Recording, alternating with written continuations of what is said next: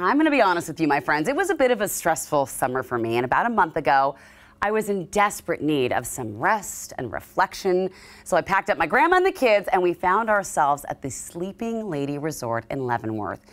This picture here is from Condé Nast Traveler. Well, as soon as we arrived, I knew this place was special, but what I didn't know was that the refuge I had found was actually established by the same family that created my home here at King 5.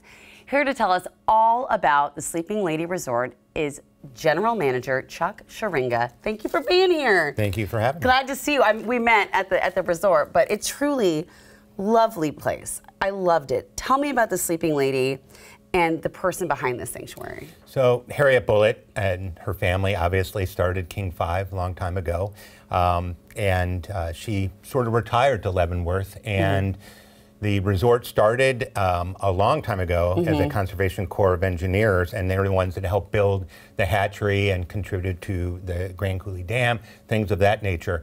And then it became a dude ranch for a little while, and then it was a Catholic youth camp for many, many years. Wow. And then in the early 80s, it sort of closed shop, and the Catholic Church went to Harriet, who lived across the river, and said, "Would you like to buy this?" And she did. Yeah. And it sat pretty much empty for quite a few years, and she decided to do something with it. And it started out as a retreat center in the late 90s and opened as a retreat center. And originally, you know, you couldn't have stayed there unless you were with a group or a company of some sort. But now you can. Anyone can stay there, and it is so beautiful. Now, speaking of Harriet Bullitt, I love that there are so many King 5 artifacts all around the property. I can tell that the people in the booth right now, I'm sure, are going, "Oh my gosh!" Because if you worked at King 5 on Dexter in our old building, this is part of the fountain that we stared at for years. It's a sculpture. I think is it the Tsusura sculpture? Shudokawa. And it's beautiful. I mean, I was never. I loved this sculpture, but you've also brought it into other parts of the ranch, I guess, or the resort. Like, this is a sculpture, and I went, those rings look familiar. But of course, my favorite is the king stones. It is so magical to see the king stones in the middle of a meadow. They used to be in front of our TV station, but it's really neat to see this in the middle of a meadow. I mean, it is so beautiful that all of this comes together. Now, let's talk about the Icicle Fund, because that is what I think is so beautiful about the resort as well. What is it, and how does the resort help support it? Well, one of the things I just love about this role that I have is that I worked for 25 years for Starwood Hotels and Resorts in a corporate environment. And when I was approached to take this job, I realized that I am actually, the money that we make goes directly to the Icicle Fund and helps further their mission to really supporting the arts, the environment, and history and indigenous peoples in North Central Washington. So anytime anyone stays, the profits goes directly to Icicle Fund to support their mission. That's amazing. So it's only taking care of the grounds and supporting the Icicle Fund. And speaking of the grounds, let's talk about this.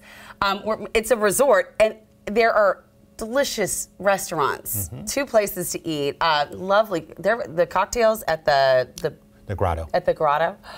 Oh my gosh, they were so good. They were so good.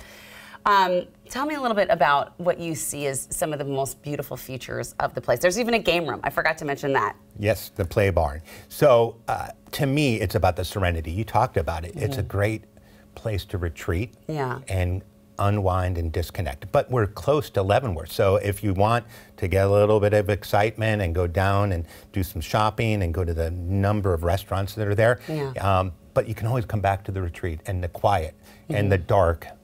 That's the one thing that you can really see is you look up and you see stars. You see stars. And there's deer. You probably saw deer all around. Yes. Bears, you know, all kinds of wildlife, and it's just a great place to come and disconnect and have a sense of serenity and peace. And it is such a great time of year because it's still warm and it's nice. And there in the pool area even, I mean, everything is very a nod to nature. It's like built into the mountain. It's just so lovely. I cannot wait to come back. So we want you to come back. I'll be back anytime. Thank you so much for coming all the way here, Chuck. Thank you. All right, I hope y'all go check it out too, because it is an amazing place. Oh, thank you. Winter. I can't wait to come in winter. Winter is a great time to come. And wait a minute, Oktoberfest is coming too, right? Yep, in October.